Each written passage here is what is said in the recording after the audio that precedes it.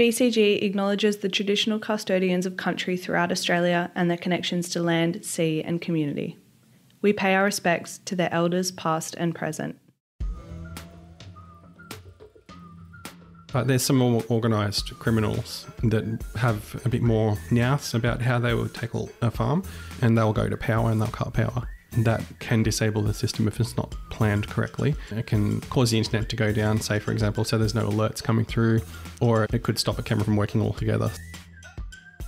Hello and welcome back to Shared Ag Solutions by BCG. I'm Janine Batters, and in this episode, sponsored by GE Silos, we're going to be speaking with Grant Sutton from AgCloud about farm security. Welcome, Grant. Thank you for having me, Janine. Super excited to have you here, Grant. So I thought for a start, we might just talk about, because this podcast is about new technology, the on the horizon farm tech, that's what we're talking about.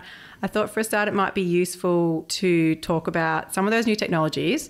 But for a start, can you just give us a little bit of an introduction to who you are and why you love farm security? I'm the co-founder of AgCloud. We've been operating in this region and various other regions around the state for about 6 years. My background is in IT and security, but I've spent the last 20 years working in IT. So for a start, can you just tell our listeners a little bit about some of the new technologies in this farm security space? Yeah, so the main thing is the connectivity. It's been a lot of changes in that field. The improvements with connectivity have come in obviously improving the obvious things like speed and location of where you can have the internet access. That's been a real game changer. We work with cameras, so the camera technology has also improved and changed as well, mostly with AI, recognizing different things in the picture and being able to filter out the things you don't want to be alerted from. So could you give an example of that? So cameras have been notoriously annoying when it comes to alerting when you have something happen, and getting alerts all the time has caused people to ignore the alerts that come through. Like in summer, you might have endless moths flying around the camera. So a lot of companies that manufacture cameras have heavily invested into filtering out that kind of thing through the use of AI. So they might be able to recognize that there's a vehicle going in a certain direction or a person walking through, rather than just being a trigger of just a line being crossed.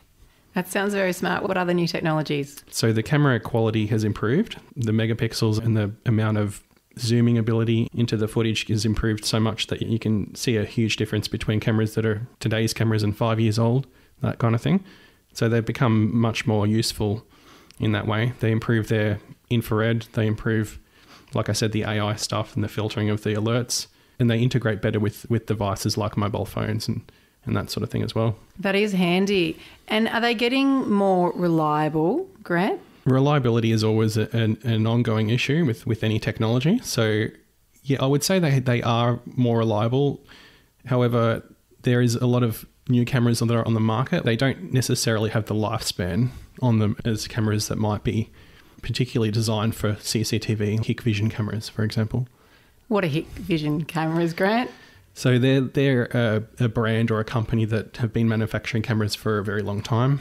And they're the cameras you probably see in Bunnings and McDonald's, and they're the main brand of camera that we work with. Not that I'm trying to plug Hikvision or anything like that, but they're just a very reliable camera. So when you put the camera in, you know that it's going to last, and it's going to last for a very long time. And in terms of, are they getting better in notifying you faster?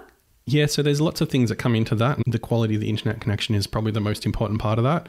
And notifying it's an expected thing now with surveillance. Like, you want to be notified if you have a situation happening. There's no point having a camera that the notification doesn't work when you're expecting it to come through. You're spot on, aren't you? Because you can you're saying that you want to get a camera that is meant for security, because it's pretty important that it works when you need it to, and it's really important that you get the notifications when you need it to as well. Yeah, that's right. There's other things that go with cameras, like you've got lighting as well. The quality of the lighting is extremely important. You've got the notification aspect of it is something we've focused a lot on. As our company has sort of grown, we've realised that that's the most critical part of it. You don't have to have every camera notifying you, but perhaps the critical cameras that have the entry points and that sort of thing. I can't help but think of the castle, and it's like, where? Back there. You've missed it. It's no good then, is it? Yeah, that's right. Okay, so taking a step back then, say I don't have any farm security. What do I do? Can you talk me through the first major steps where I should start? Yeah, so I'm dealing with this constantly. New customers that have nothing at all, or sometimes they have existing systems. But the main thing that I look at is what's the internet connectivity like on that property. It's crucial to have that at a certain quality. If you don't have that quality there, or the internet's not performing, then the camera system will never work well. How do you get around that? Since Starlink's come out, that solves the problem incredibly well. So there's so many technologies of internet that are out there. You've got 4G, you've got fixed wireless, ADSL, which is pretty much finished with now, or you've got SkyMaster satellite from NBN. So the technologies are present in lots of farms, but since Starlink has come out, it has enabled the speed and the location of internet to be anywhere. So therefore it's changed the game a lot. And it's solving a lot of problems, isn't it? We were talking about this with Carmen Quaid and how it can solve so many authentication issues, and it's just going to make your farm business run better if you've got better internet, is what I keep hearing. So you would say that's probably not a real problem then. It's just tick it off, get it. Yeah, Starlink is the best technology that there is. Then the next step is really to plan out the process of where the cameras go. So I'm always on Google Earth, talking to the farmer, pinning out locations, looking at the direction and angle of the camera, making sure there's line of sight back to a center point. That line of sight means that the radio bridge that you can have from point A to point B is clear, and that could be as close as 500 meters or as far as 15 kilometers. Are you talking about the signal between cameras? There's multiple components or pieces of infrastructure that make a camera work. So you've got machinery sheds, workshops, fuel houses, chemical sheds. You've got spread out sites, and even property to property. You can't have the option of just plugging a camera into a recorder in that scenario. So you have to plan out where is that radio bridge going to go to that point A to point B, or multi-point, 1 point sees 5 points. And the radio bridge is so you can store the footage. Right, so the radio bridge is like running a wire through the air, and once you have that virtual wire through the air, then you effectively have a connection back to the recorder. So the camera can feed its footage into the recorder through that radio link. Perfect. So they're really important. Absolutely. So that's what sort of stumps a lot of people, because the networking equipment that now is required to do these types of jobs is very IT based, and it needs to be set up with monitoring so that if a certain site goes down, that site's gone down and why it's gone down. So do those cameras have that radio bridge included in them, and you just know by getting someone in that sort of knows what they're doing, they say, well, this camera and this camera can be this far apart and they need to have this amount of line of sight. Is that what you're saying? Yeah, so on Google Earth, you can tell the distances, and the cameras that you purchase, say, from some of the retail outlets, yep, they may be Wi-Fi cameras, they're called. So they have the antennas attached to the camera. That's never how we set up a system. So okay, so what's the difference? I'm confused. So that we start with a camera that's standalone. It's a camera specifically designed for a function of seeing a site in a fixed form, or a PTZ, pan tilt zoom, like it can move around. So you don't have anything other than the camera by itself. And then that camera gets cabled in to where a box is placed inside a shed on a wall near power. And then from that box, you also cable to a radio that bridges to, that's what the bridge is. It creates the bridge to that point where the gateway is, or the internet is. It's complex, but not really once you see how it's all planned out. So we've talked about connectivity, we've talked about the planning, and then having someone actually that knows what they're doing out on site, connecting up all those actual wires or non-wires. And then what's next? Yeah, so the installing component where the cables are ran and all that is also crucial, because I've seen a lot of existing jobs that have been done, and it might be a self-done job, or it might be someone who's had a go. We have certain rules about the installation of the cabling, which has to be conduited, and it has to go to a box, and it has to be dust-proof.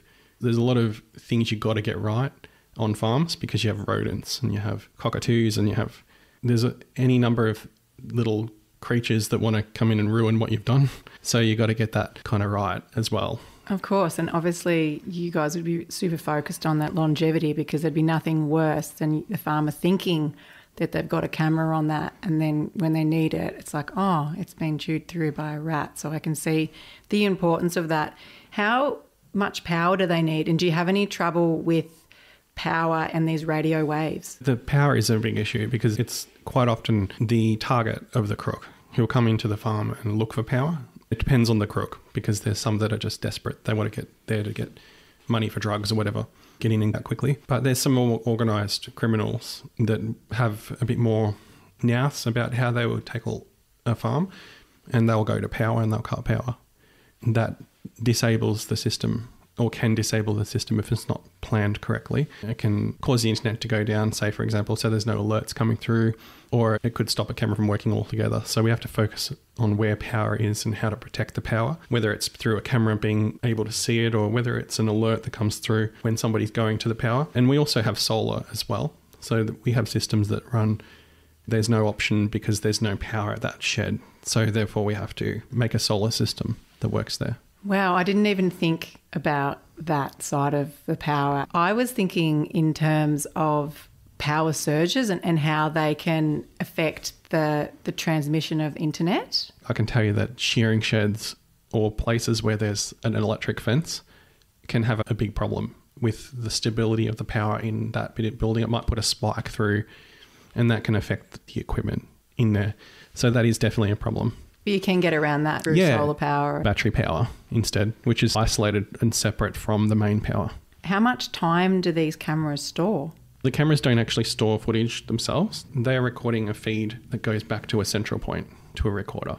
So they can store footage in themselves if that's the way it's designed on an SD card, but they typically take the data back and it gets sent back through that wireless bridge back to the office of the house where the recorder is. But, you know, in terms of the power being a disruption to that particular camera at that particular site, or even the radio link at that particular site, all of that is possible. You can put a system in and you see it has problems later based off things you didn't consider before, but they're quite solvable usually. That is good to know. So you record, it goes back to the farm office or wherever it's being stored. That's good.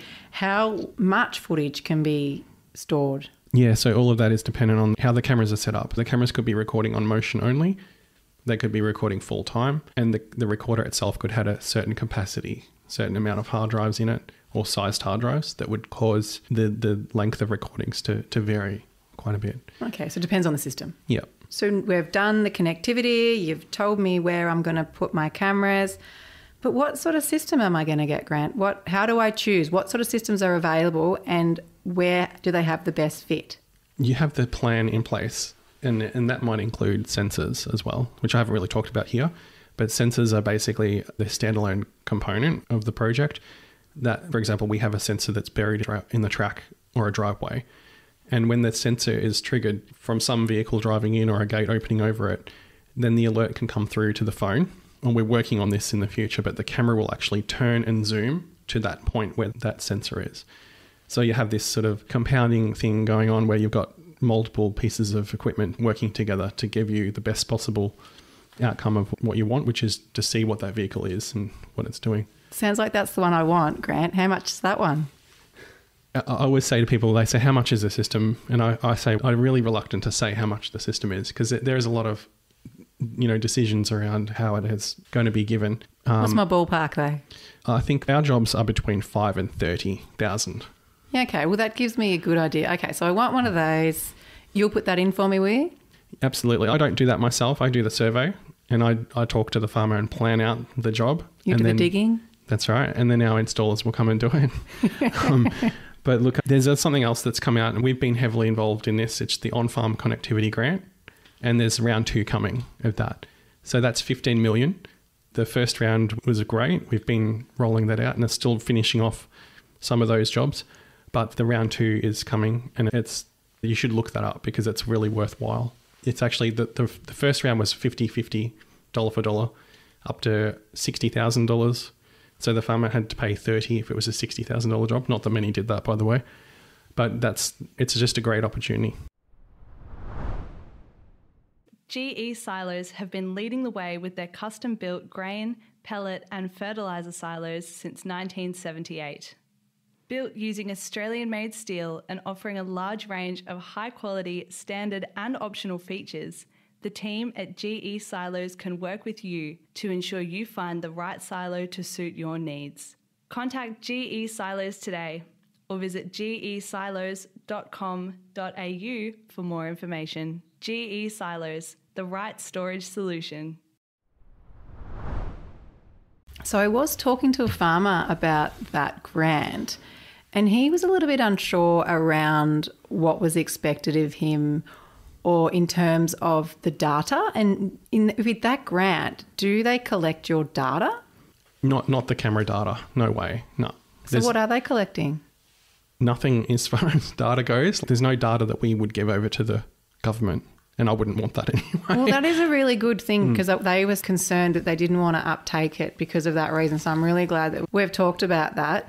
So what other types of security systems? So what's a basic surveillance? There's different families of cameras and recorders that we offer as well. There's different amounts of cameras you can have in a recorder, and there's different performances of recorders. So we go for what's called a high look recorder, which is more than adequate for most jobs. That's absolutely fine. But some really big farms might want the Hikvision recorder, which is a much bigger recorder. It's rack mountable, and it's more designed around, say if you had a budding store, for example, that would go into one of those types of stores. Having one of those recorders in your office might be a bit noisy. The fan isn't quite loud, and they're just more durable in that way. They're more designed for that. But the high look is more designed to sit in your office and do the recording with a fairly low noise level and that kind of thing. That's the basic surveillance one. Yeah. So what about if I had a couple of bases on my farm? Would I have to use the HIC, or could I still have the basic surveillance, or do I have to have two? This is where we come into the trying to bridge the properties together with radio links. So we've scoped some out around here where the links are in excess of 20 kilometres. That means that the camera that's on the farm 20 kilometres away, or the group of cameras, are being fed through that radio link into the recorder that's that distance away. And therefore, they have those multiple sites that are able to, have all the cameras come to one location. And that's still the basic surveillance? Yeah, it still could be the basic surveillance. It's more about the quality of the radio link that has to be up to scratch. It's also about budget as well.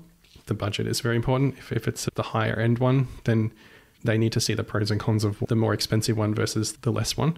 Sometimes it just isn't worth the extra money. And I mean, the more expensive one has better AI, better recognition of detection of objects or people or that sort of thing. And the lesser expensive one maybe just knows when a vehicle is going in a certain direction. So there's a difference there, but that doesn't mean that everybody needs to go for the most expensive one. It's just based off what the need of the farm is. Yeah, that makes sense. So would you recommend that people start with the basic surveillance and then upgrade, or are you talking more in terms of when you start somewhere and upgrade that you get more of the HIC or more of... Yeah, so if you plan on doing more later on, I would start with what your expectations are in the final point. So you'd start with the better one, but maybe have less cameras or have cameras on the key points and then slowly work your way up into having more cameras. The cost of an installation isn't really the camera that's the most cost. It's the cabling and the radios. All that infrastructure together just adds up to be a significant cost. Changing a camera out that's got better 10 years later isn't going to be a huge cost. It's like a camera is, say, $200, whereas the actual cabling and the radio and all the componentry exceeds that quite a bit. I'm glad that you cleared that up because that makes sense to me now. So are the multifunctional systems that I've been reading about, is that where you're talking about the underground sensor, or are they something else? So what we like to do on farms is we like to make use of the cameras for more than just one purpose. So for example, they're called PTZs, which stands for pan, tilt, zoom. And what they do is they can rotate around and they can zoom up. To give you a scenario, for example, I had a lady who has cattle and she wants to be able to know when someone's coming down the driveway, which is a long driveway, maybe 500 metres long, and it's quite a distance away. It's probably about half a K away from where the camera is. So she wants to know when someone's entered, and then she wants to be able to look at her calving cows, and then also if there's a trigger from the entrance that she can jump on that camera, see who's coming in, and then look at them and zoom up on them. And by the way, there's no internet there and there's no power. So what we did is she had a friend who lived about 2 Ks away who had Starlink on her house, and we could see the house. And this doesn't work out all the time for everybody, but that's just how it did for her. So we've managed to get the Starlink from her house and bridged it to the camera station, which is a solar camera station. And then we have a base, it's called a LoRaWAN base, that talks to the sensor that's buried in the very beginning of her driveway. So as someone comes to the driveway, she gets an alert on her phone, and then she can jump on that camera, press a button, and the camera will zoom to that point where the vehicle will be. And then she's alerted, she knows who's there. She can follow them around with her finger on the phone if she wants to. The multifunction purpose of the camera is critical to what we're trying to achieve. We don't want to just, if you can use the camera for lots of functions, check the water, check the cattle, check the entrances, follow crooks around, whatever, then that's great. That's what we aim for. And farm safety too, that was a point you brought up earlier. I did a little bit of research before the podcast, and I'm hearing a lot that farmers are hitting quite a few roadblocks when it comes to farm security, and it just becomes...